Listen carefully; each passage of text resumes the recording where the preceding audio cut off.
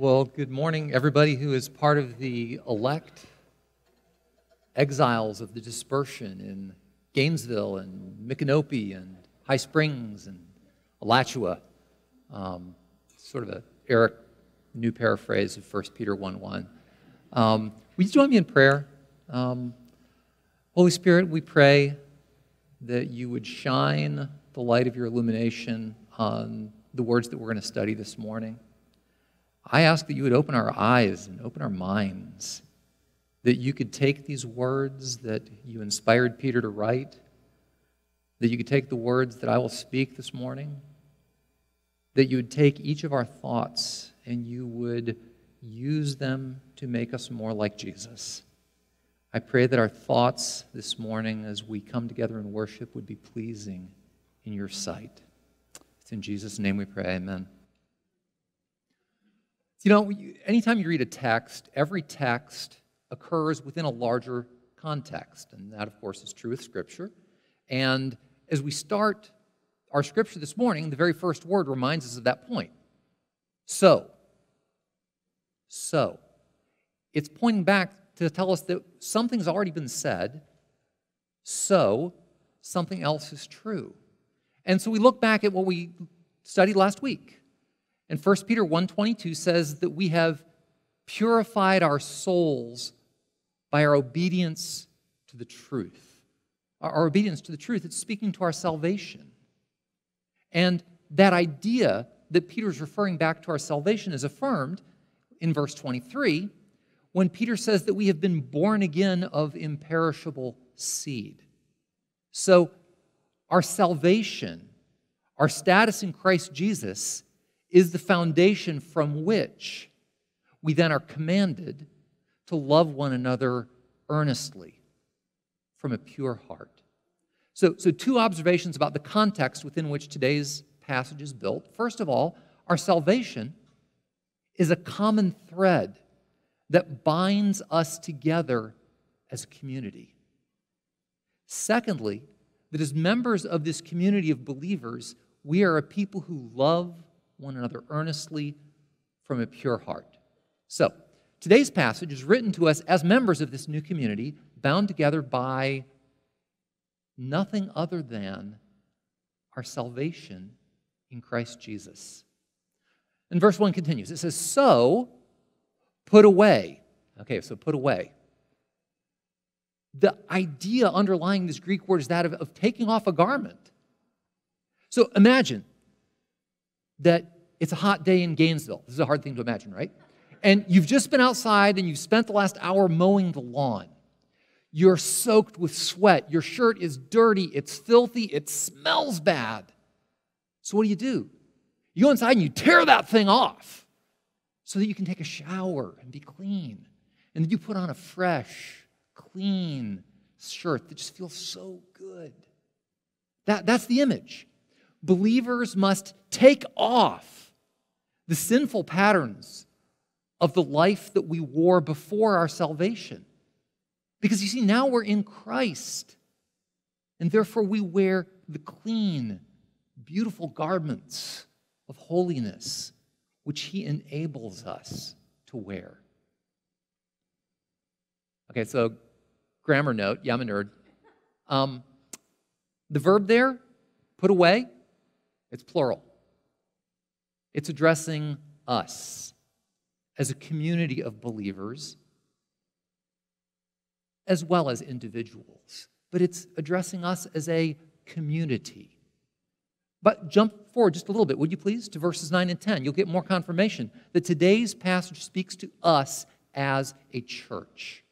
Verse 9, but you, it's plural, y'all, in Greek, but you are a chosen race, a royal priesthood, a holy nation, a people for His own possession. Did you notice that every last one of those nouns was a collective noun, not an individual noun? Let's go to verse 10 now. Okay, once y'all, it's what it says in the Greek, really, it says y'all. Once you, plural, were not a people, but now you, plural, are God's people. Once you, plural, had not received mercy, but now you, yeah, you got it, plural, have received mercy. Every single one of those pronouns is y'all. And every one of those nouns is collective. You know, as we are coming out of a year of COVID-induced isolation, I think this passage is good for us to remember that the Bible speaks to us not just individually, which it does, but it also speaks to us collectively as a family, as a community, as the household of God.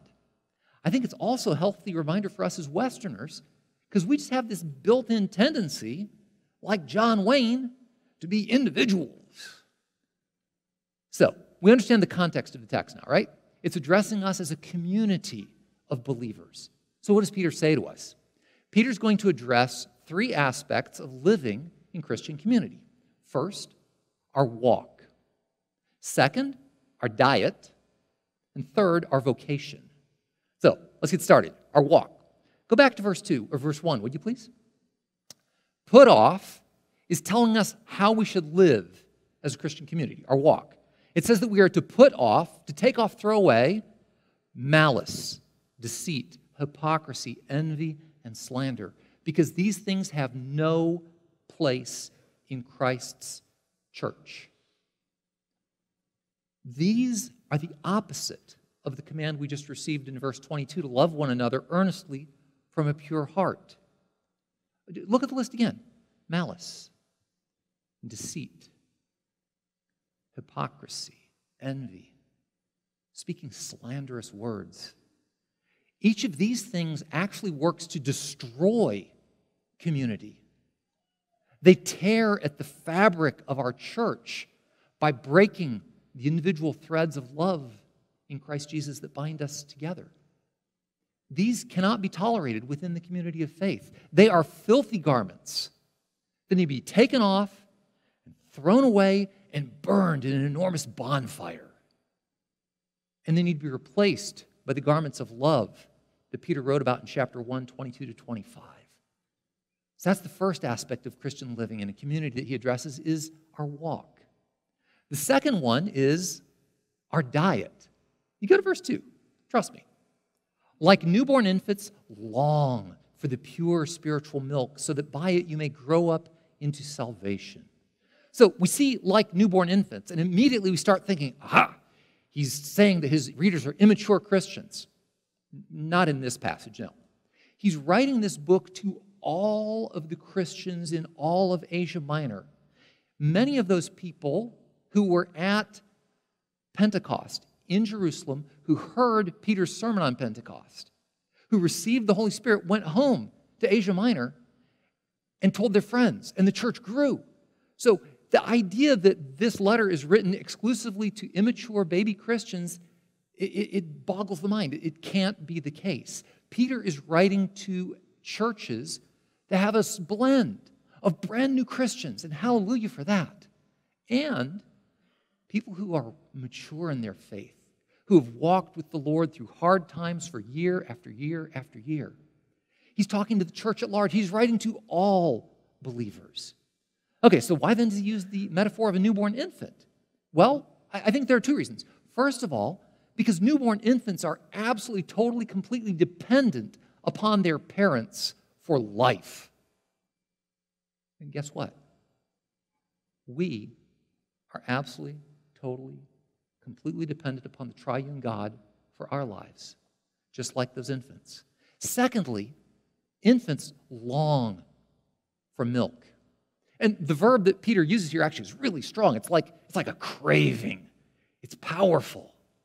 So, what does milk do for a baby? Well, it gives them every last bit of nourishment they need to grow in health and in size and maturity. It's the very substance of life for a baby. Similarly, we should crave, desire eagerly, pure spiritual milk because it contains everything that we need to grow in salvation, and it is the very substance of our lives. At least one of you out there is saying, okay, Eric, great, but what is spiritual milk? Can you buy it at Publix? No. To answer that question, we need to do a little bit of nerd work, and we're going to go into our Greek grammars and our Greek dictionaries. We discover that the word Peter uses is, you're going to recognize the word probably, logikos. Do you hear logic in there? Logikos? It's used for things that are reasonable and rational. And I think he uses it because the root is logos, a word that you've probably heard. Logos is the Greek word for word. And you know what? Jesus himself is the Logos. John chapter 1, verse 1, a verse that I'm sure you love. In the beginning was the Word, and the Word was with God, and the Word was God. So you see, we are saved because of the divine Logos, the divine Word, Jesus. Moreover, all of Scripture, the whole Bible is God's Logos, God's Word, and the gospel that brought each of us salvation is part of that Logos. So when Peter says spiritual or logikos milk, I think what he's after here is he wants us to understand that the pure spiritual milk that causes us to grow is the Word of God. God uses this Word, this pure spiritual milk, to nourish us, to sanctify us. You know, if we have a strong craving for the Word, like that of a hungry infant, we'll read our Bible. Oh yeah, and then we'll think about what we read. And then maybe we'll go and talk to a friend about it. And maybe read some more because some questions came up. And all that whole time, the Holy Spirit is working through that Word to sanctify us, to gradually make us more and more like Christ Jesus, to make us the image bearers that we are created to be.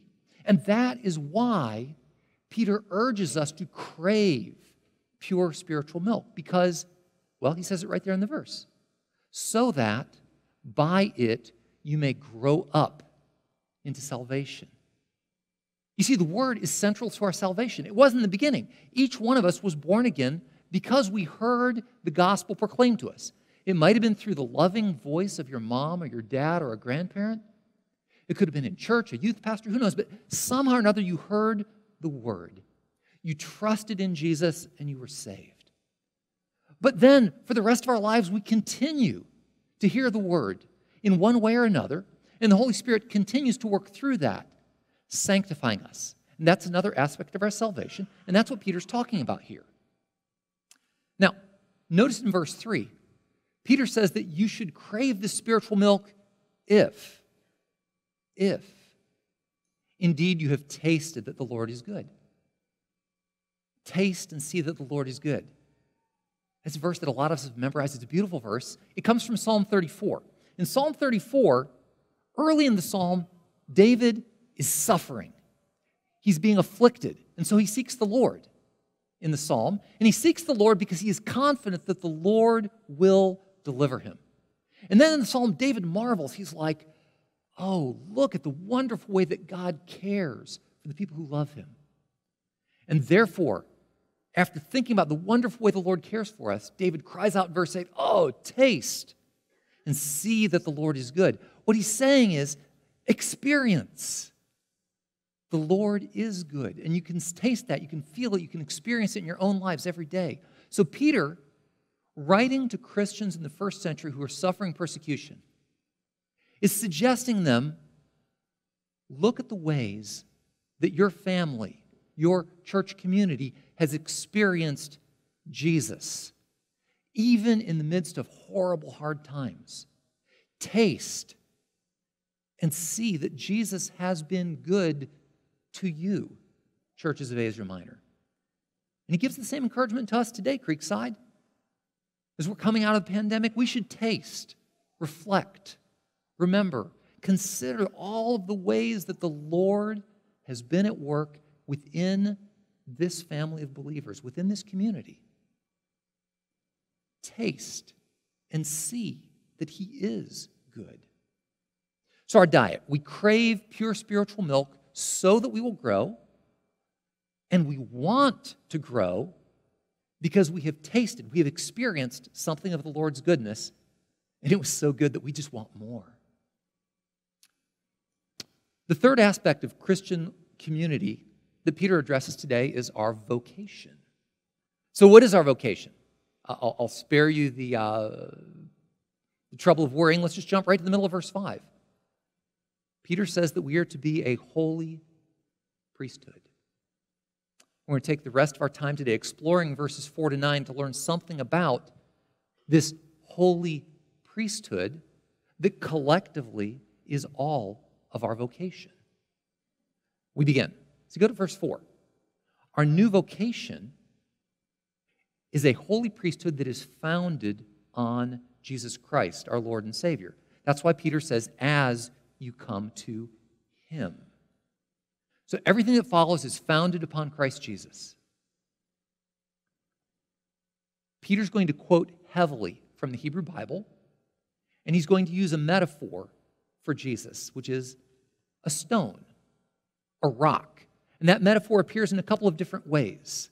In verse 4, we hear that Jesus is a living stone.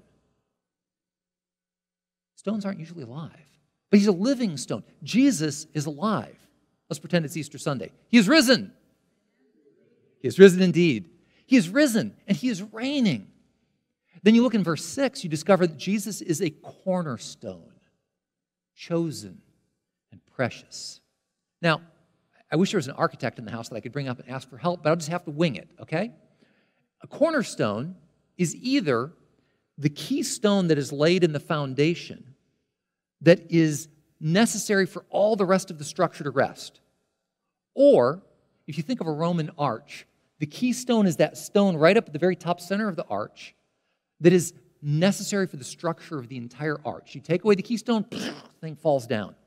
If the keystone is not just right, the arch falls. Both of those images of the keystone, of the cornerstone, are beautiful depictions of the role Jesus plays in our salvation. I mean, everything rests on Jesus. He holds everything together. So the scripture rightly says that Jesus is a cornerstone, chosen and precious. Now, those words, chosen and precious, I think Peter uses those intentionally to encourage the believers in Asia who are suffering persecution.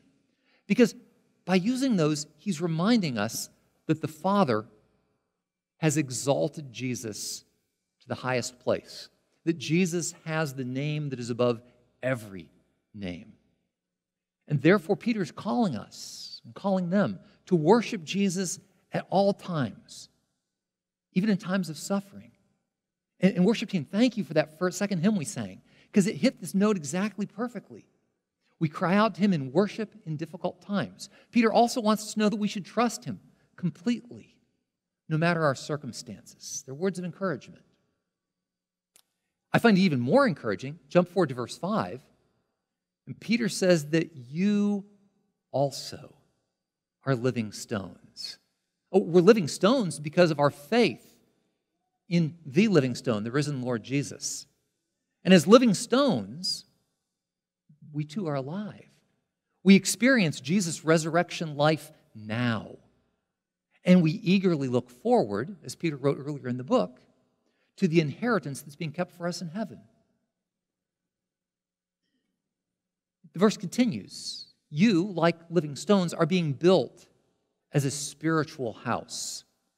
You know, if you have a wise master builder, that wise master builder can take stones and very skillfully, built upon the cornerstone, create a house that relies entirely upon that cornerstone for its structure and reliability. Who's the master builder and what's going on? Look at the verse. The verse is passive. We are being built. This is not on us, guys. The Holy Spirit is the wise master builder whose sanctifying work is building us up into a spiritual house. Spiritual house. Great. Again, with these things that are hard to understand what's going on. So, the word for house in both Greek and Hebrew simply means a dwelling place. So, in the case of the place where I live, a normal, average, everyday person, it's a house. But the place where God dwells, in Hebrew and Greek, is the same word. It's a house. But we would say that the place where God dwells is his temple. So what Peter is saying is that we, the community of believers, are being built by the Holy Spirit into God's dwelling place, into God's new temple. That's the spiritual house Peter has in mind. It's beautiful Old Testament imagery, because in the Old Testament, you had the people of Israel. And where was God? Living right in the middle of town in the tabernacle, right there with his people. One of my favorite passages in Isaiah is this. It's Isaiah 57:15. Thus says the one who is high and lifted up, who inhabits eternity, whose name is holy. I dwell in the high and holy place, and also with him who is of a contrite and lowly spirit, to revive the spirit of the lowly and to revive the heart of the contrite. Imagine for a second that you're a first-century believer suffering from persecution. The Lord is not some far distant God, a billion miles away. No, no, no. The infinite creator God of the universe delights to dwell with those who are humble in heart, like you, suffering and persecuted believer. So, when we are going through difficult times, we should recognize that the Holy Spirit is dwelling within our hearts, as the text tells us, for the purpose of reviving our spirits. You know, there's another implication to this whole temple metaphor, of course. The Lord's temple is holy ground. It's a holy place. As we mentioned, holy simply means it's set aside for God's use. And as a result, unclean things were not brought into the temple. This makes perfect sense, doesn't it? I mean, last week we read Peter quoting from the Old Testament, "Be holy as the Lord is holy." And then verses 22 last week and 1 Peter 2:1 this morning, holiness and purity were emphasized as being characteristics that should be true of God's holy people. These characteristics of holiness and purity and love should be the very front and center of the temple building. When the world looks at Christ's church, those should be the first architectural details that they notice, to the glory of the Lord. Verse 5 next explains why we're being built up as a spiritual house, and I'm finally getting around to our vocation. The purpose is so that we can be a holy priesthood. Now, in a few minutes, we'll talk about what we'll do as a priesthood. Right now, I want to talk about what it means to be a holy priesthood. Again, remember the context. Peter's writing to us as a community of believers. So he's not thinking mainly of us as individual priests, although there is something there. The primary message is to us collectively as the priesthood, as God's set apart for his purposes, holy priesthood. So think back. Before salvation, we all lived for ourselves. Our vocation was summed up by the phrase, "Look out for number one." It's all about me, myself, and I. But now, we've been born again to a living hope through faith in Jesus. And the Lord has given us a new identity. We are elect exiles, saints. He's also given us a new vocation. The community of believers is to be a holy priesthood. That's our new job, guys. And you know, whenever you make a major change, change jobs, open a new business, you always wonder, what are people going to think of this? Because we're social beings, right? We're designed for community. We're concerned about the opinions of others. What are people going to think about us? What are they going to say about us? So it's natural to ask, what are people going to think about my new vocation as part of God's holy priesthood? Peter answers for us. We start by considering Jesus, who, after all, is the very foundation for our status as his holy priesthood. Jesus, we see in verse 4, was rejected by men. This is what we call an understatement. He was crucified by those who rejected him. Crucifixion was designed to be absolutely horrendous, inflicting the maximum possible physical pain, and done in a way that would inflict the maximum possible shame and humiliation to the person being crucified. Verse 7, you see again, Jesus is the cornerstone who the builders rejected. Peter's quoting Psalm 118 there. So what do we learn? Well, we learn that Jesus was rejected by men. Now, a couple weeks ago, in 1 Peter 1, 6 and 7, we saw that Peter's first century readers in Asia Minor were also being rejected by their culture. They were suffering, and they were experiencing shame. It really, though, shouldn't surprise Peter's readers or us that people who obediently follow Jesus are likely to be rejected by men just as he was. I mean, after all, Jesus had taught that very message to Peter and the disciples more than once. Let's give you one of them. John 16:33, Jesus says, I have said these things to you that in me you may have peace. In the world you will have trouble, tribulation. But take heart, I have overcome the world. So what will the world think of your vocation as priests? Honestly, rejection is the likely response according to Scripture. But the text tells us that's not the only reaction to our vocation. Look at verse 4 again. There's another reaction. Jesus, in the sight of God, is chosen and precious. And then look at verse 6. Jesus is a cornerstone chosen and precious. Jesus was loved and honored by God. So it's true, in 33 AD, he was rejected by men, but he enjoys the eternal love, acceptance, and honor of Abba Father. Which one of those do you think is more important? Peter asked that same question to his readers, including you and me. I mean, what really matters? The shame that you might experience if sinful men reject you, or the eternal approval that God the Father bestows upon you because you trust in His Son. When going through hard times, it really, really helps to keep that eternal perspective in mind. It helps us to address the challenges we face right now. So it's God's reaction to our vocation that matters the most. And Peter continues to explore that theme in verse 6. Peter says that those who come to Jesus will never be put to shame.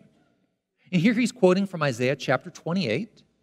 And in chapter 28, Isaiah begins by delivering for God a message of judgment because God's people did not trust the Lord. Instead of trusting the Lord, they trusted in political alliances and military alliances with the nations. Because after all, how could you trust in God? So there's judgment. But judgment is not God's last word in that passage, or pretty much ever, really. Judgment in Isaiah 28 gives way to God's promise that He will lay a sure foundation, a cornerstone, and that whoever trusts in that cornerstone will never be put to shame. By doing so, God is creating a new community that is defined by people's trust in that sure foundation. So fast forward about 700 years after Isaiah's life, Simon Peter is living in Judea. He's a disciple of somebody who he comes to discover is that sure foundation. And that's why Peter writes to us here in in 1 Peter 2:6, quoting Isaiah, that whoever believes in Him, Jesus, will never be put to shame. These are encouraging words for suffering saints. But it gets even better.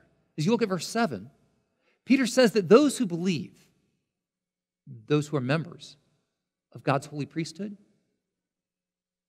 are honored in God's sight. So Peter wants us to focus on this. Who is it who is accepting or rejecting? Who is it that is bestowing honor or shame? The world rejected Jesus, but to the Father, Jesus is precious. The world may reject you because of your trust in Jesus, but God sees you as his treasured possession. We always decide which group's opinion matters the most to us. So what about you? Whose opinion matters to you? I want to think about this issue of honor for a second from another angle. What is the basis for honor in the world's eyes? How does the world decide whether you're honorable or not? Well, in our culture, I think we look to education, especially in a college town, right? Wealth, skills, job performance, athletic performance, family identity, all sorts of things like that. 1 Peter chapter 2, verse 4, and the verses that follow throw away that measuring rod, replacing it with God's method for setting value. The passage tells us that God values and desires faith. He desires us to trust Jesus as Savior. So you look at verse 7. Those who trust in Jesus, the living cornerstone, are the Lord's royal priesthood. They're honored by God. He takes them as his treasured possession. They will stand vindicated on the great day when the Lord Jesus returns to judge and then to reign forever. Now look at verse 8. In verse 8, Jesus is still the stone, but the response is different. Rather than belief, we find people who are offended by the gospel, who are offended by Jesus, and therefore they reject Jesus. Therefore, for them, Jesus becomes a stone that they trip over. The rejection of Jesus leads to everlasting shame. So we established we have a new vocation. It's God's holy priesthood. We've asked, what are people going to think about this? Peter's shown us that the life of Jesus functions as a pattern for the lives of his readers. Like Jesus, Peter's readers are despised by many, but they're chosen and honored in God's sight, destined for vindication after suffering. So the third aspect, if you will, of our vocation as holy priests is that our vocation has a purpose. The first purpose is found in chapter 2, verse 5, and we are being built up as a holy priesthood to offer spiritual sacrifices acceptable to God through Jesus Christ. So we offer spiritual sacrifices. Why spiritual sacrifices? I think the answer is this: because we are able to offer sacrifices that are acceptable to God because the Holy Spirit dwells within us and empowers us to do these things. Which, that brings me then to the point that we offer spiritual sacrifices that are acceptable to God. What does acceptable mean? It means something that God would welcome, something that's pleasing in his sight. And I mean, God is the one, after all, who's going to decide what's pleasing to God, right? Fortunately, in Scripture, he gives us all kinds of ideas of sacrifices that would delight him. We've seen a couple of examples just so far in 1 Peter. Last week, we saw that our sincere love for one another is a sacrifice that is pleasing to the Lord. Today, we saw that it pleases God when we are holy, tearing off those sinful garments and throwing them away, and putting on holy garments as he is holy. But it's a lot broader than that, I think. Looking at verse 5, we offer spiritual sacrifices acceptable to God through Jesus Christ. Jesus, after all, is the basis for our priesthood and for our salvation. So I think what Peter is after here is that anything we do through Christ, empowered by the Holy Spirit, will be pleasing in God's sight. Do you have any creative types out here? Creative people? I know we've got a bunch of musicians. It's a very creative thing. One of my favorite historical musicians long ago, Johann Sebastian Bach. At the bottom of every single piece of music he wrote are three words: Soli Deo Gloria. to the glory of God alone. He took this massive gift that God gave him, this creative gift of music, and he applied it to the glory of God. That's a spiritual sacrifice that's pleasing and acceptable to God. Musicians, thank you for exercising your gifts in that way for us this morning. I think of the beautiful artwork we had up here that Leah made that's now over in the fellowship hall. There are all sorts of ways that you can exercise your creativity as sacrifices that are pleasing and beautiful to the Lord. I'll give you another example. There's a novel I love. It's called Safely Home by Randy Alcorn. And one of the main characters in the book is a street sweeper. And he's a guy who says that he is a street sweeper to the glory of God. This is a humble occupation. But his point, I think, is valid and biblical, that literally anything that we do for Christ in the Spirit will be acceptable and pleasing to the Father. This is an understanding, I think, that fits perfectly with Micah chapter 6, verse 8. He has told you, O man, what is good. And what does the Lord require of you? But to do justice, to love mercy, and to walk humbly with your God.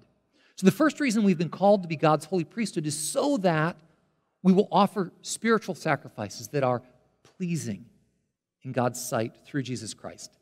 The second purpose for our priesthood is in verse 9, if you turn there. We are a royal priesthood so that we may proclaim the excellencies of him who called you out of darkness into his marvelous light. Look at the timeline in that verse. There's a timeline that's implicit there. What's the first thing that's in there chronologically? The first thing chronologically is we're in darkness. We are slaves to sin and death. There's futility. We're separated from God. What's the second thing that happens? God acts.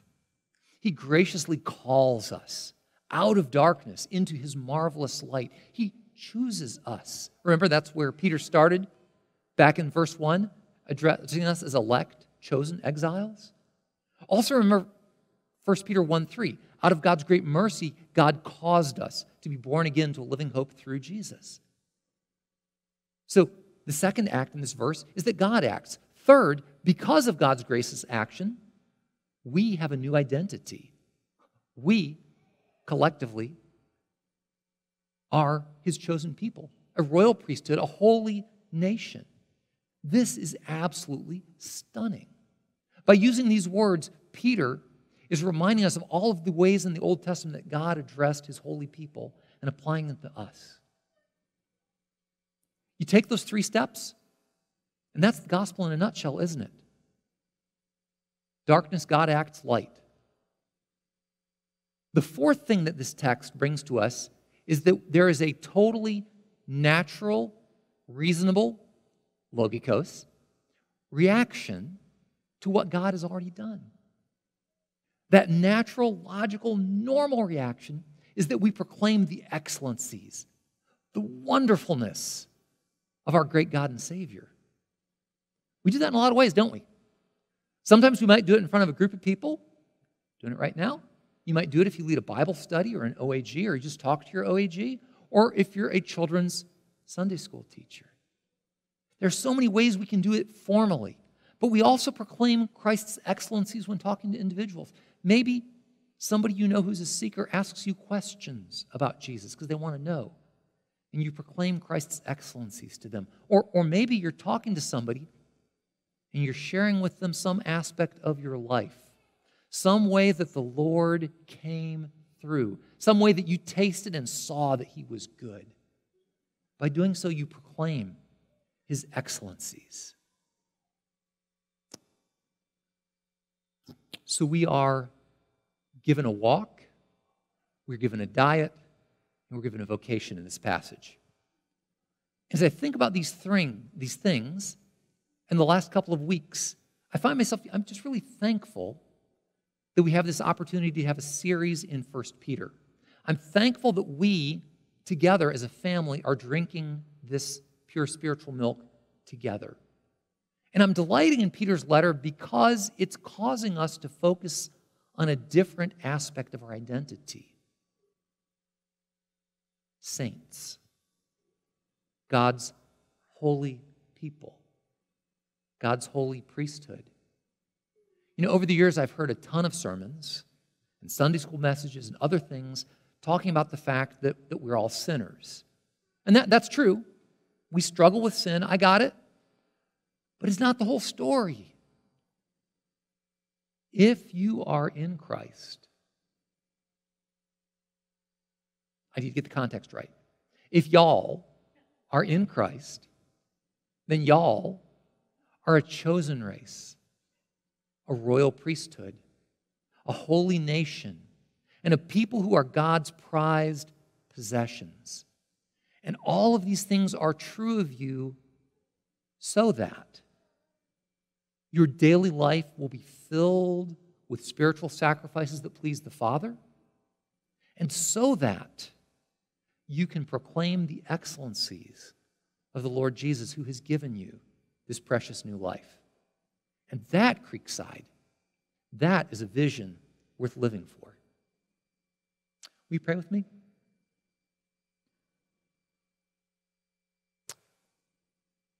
Heavenly Father,